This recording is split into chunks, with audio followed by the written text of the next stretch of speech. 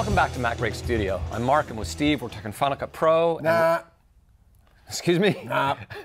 Wrong. What's wrong? Motion. We're talking motion today. You're going to talk about motion? Yes, I'm going to talk about motion. I'm the motion guy. No, today I'm the motion guy. All right, what are you going to do? Let's see. Well, here's the thing. I want to see this. A lot of video editors have motion installed, but they don't ever use it. It scares them, what have you. But there's just some things that are, well, it's good for a lot of things, but for me as an editor, it's really good for what I'm about to show, which is transitions. You put the transition in on a clip, and it's a default duration. And I want to be able to change the duration of a transition so that every time I apply it, it'll apply the duration I want. So when you apply a transition, it has a specific duration, which you can change after the fact, but you would like a transition that already is a specific duration. That's right. Now, you're right. Let's just show not tell. Yeah, okay, so if I open the transition generator, and here the transitions browser. Browser, I keep calling them GS browser. And if I add this transition, this dissolve to the cut point, that transition is going to be 1 second. That's the default. By the way, you press Control D to show the duration. Right, but what you just said is if you open up preferences, you could set the duration to something other than 1 second. Yeah, so that all transitions would be 2 seconds, for instance, or half second. 15 frames or whatever. Yeah. Now here's the thing. That's great and all, but I would just like to have a half second transition or a 6 frame transition that I can apply. You don't want all of them to be half second. You would just like a 6 frame and a 12 frame or what have you. Right. I used to be able to do that in Legacy Final Cut Pro. Okay. And now I just like to have it. So I'm going to show you how I use motion to do that. Okay. Excellent. Now, so what I'm going to do is I'm going to go ahead and launch motion. Project browser opens, and I want to choose Final Cut Transition because this is the thing I'm going to be publishing to Final Cut. So I'm going to select that. And up here into presets, I want a 1080 frame size. And I want to set a 24 frame per second time base. And this is important. You have to decide this ahead of time when you build these transitions. Right. I work a lot in 24, so it just makes sense to have a 24 one. Okay. And you can set frames. So I'd really like a half second one. So I want a 12 frame. 12 frames in a 24 frames per second project would be half a second. That's right. So I have 12 frames, 24 FPS, time base in a 1080 project. Okay. So I'm going to go ahead and click open. So what I want to do is click in the viewer and press Shift-Z, just like Final Cut, to fit the drop zone to the window. And what you're noticing here is the transition editor. You're going to make changes in motion to tell Final Cut what the transition is going to do, how it's going to behave. And if I move my playhead over the top, you'll notice it's a straight cut. And when you put the transition on a cut point, that drop zone right there, that green drop zone, that's going to be the outgoing clip. This drop zone represents the incoming clip. So it goes from green to red, that outgoing clip to the incoming clip. Okay. Right, and right now it's a cut. That's not going to do me any good. I wanted to do a dissolve. Okay. I'm already set up, the duration's already set up for 12 frames, as you can see there in the HUD, the overall project duration. So this is simple. I'm going to just grab this layer, I'm going to just drag it out there, the A side.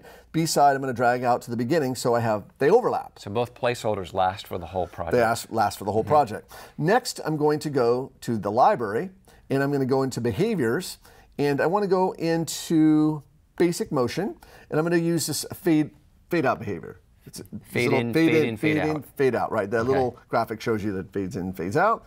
And all I'm going to do is I'm going to just drop it right on transition A, just like that. Okay. And it adds that behavior. Now, by default, you get a fade in, fade out. I'm not interested in fades on both sides. I'm only interested in fading out. Yeah. So I'm going to go ahead and set this to 0.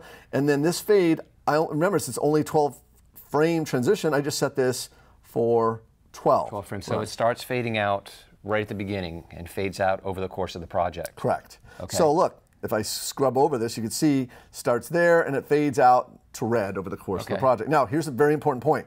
You need to make sure the play at the beginning, you got a solid green frame at the beginning and a solid red frame at the end, and that's very important. Otherwise, if you have some sort of transition between them, you're not going to have a clean transition from one to the other. Entry and out. So I'm pretty much done now. I'm ready to publish to Final Cut. So what I'm going to do is go to File, Save, and it's going to ask me what the name of the template. I'm going to call this Cross Dissolve 12. So I know it's a 12 frame. Okay. And I already created a category earlier called Ripple DX for dissolves, and I'm not going to worry about any of this other stuff. I'm just click Publish. Oh, boom, done. Now, go back to Final Cut.